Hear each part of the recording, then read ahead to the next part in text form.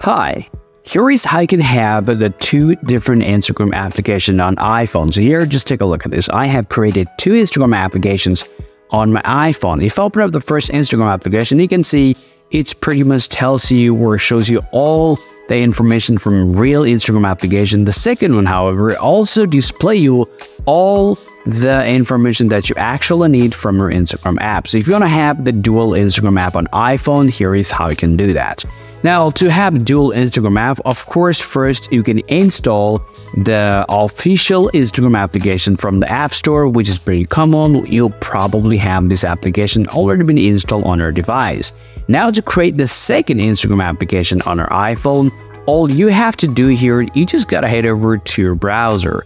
Open up your browser there and now tap search and simply just type this Instagram.com.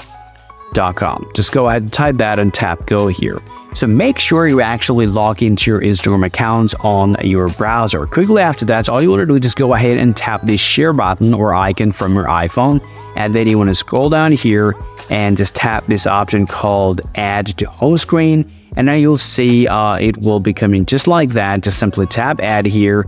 And now you'll see icon will be added to your iPhone, and you can pretty much move it the way you want, and you can actually use this icon as an app for your secondary Instagram accounts on iPhone. So that's how you guys can create the dual Instagram app on iPhone. If you still have anything to ask, please do let me know in the comment section. See you guys around.